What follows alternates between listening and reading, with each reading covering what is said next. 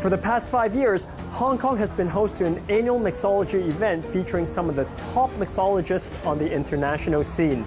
And today, we're going to meet some of this year's guests. As the first Korean to nab second place at the world-class competition, Do-an has a great passion for experimenting with food-based ingredients in his drinks.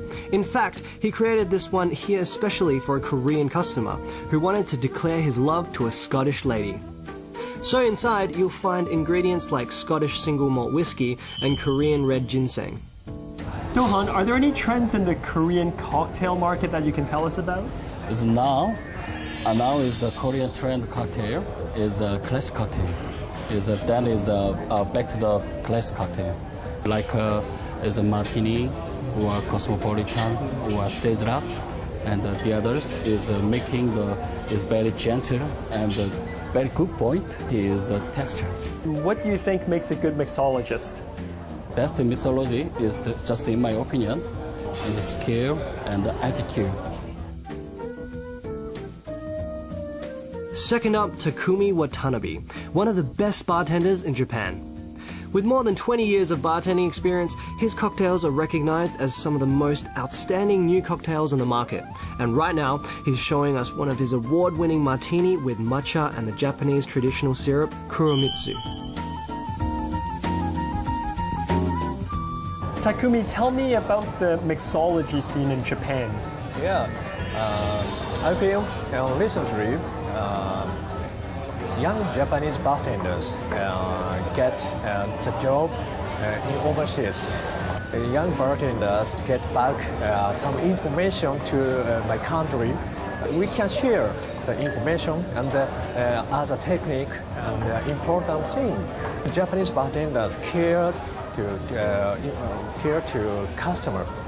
Now, what are some of your favorite ingredients to use in your drinks? Yeah, I like local Japanese ingredients, regional ingredients, such as sake, matcha, and yuzu. I think regional ingredients best. That sounds yummy. Yeah, thank you. Thank you. Thank you.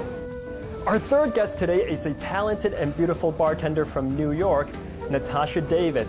Now, Natasha worked behind some of the best bars in New York City before opening her own shop earlier this year. Hi, Natasha. Hi. First off, welcome. I know it's your first time in Hong Kong. Thank you. Tell us, what is your bartending philosophy? I think simplicity is key. I think there's a reason that classic cocktails are still around. And if you look at recipes, you can see that they're very simple. And I think it was Coco Chanel who said, before you leave the house, always take off that one last accessory. And I believe that the same is true for cocktails. Just leave that last ingredient out. What goes into making a new cocktail, and where does your inspiration come from?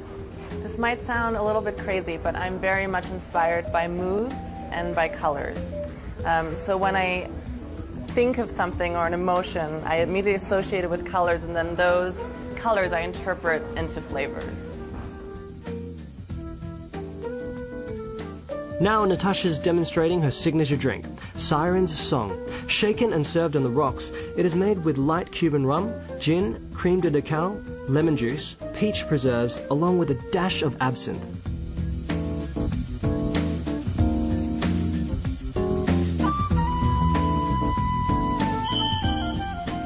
It is certainly a refreshing choice for the summer.